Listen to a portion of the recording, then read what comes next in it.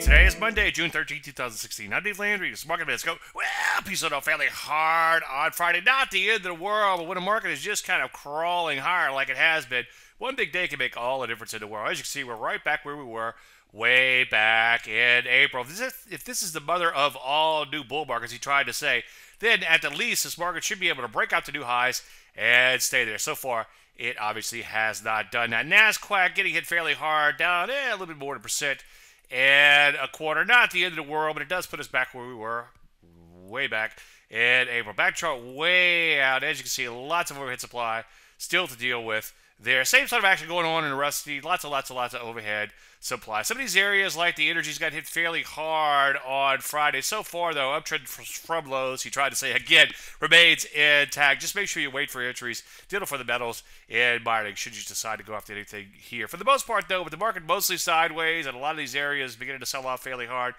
you might just want to sit on your hands for a little while longer. Any questions? Usual, Dave, DaveLandry.com. I'm Dave Landry, and you should mark a minute.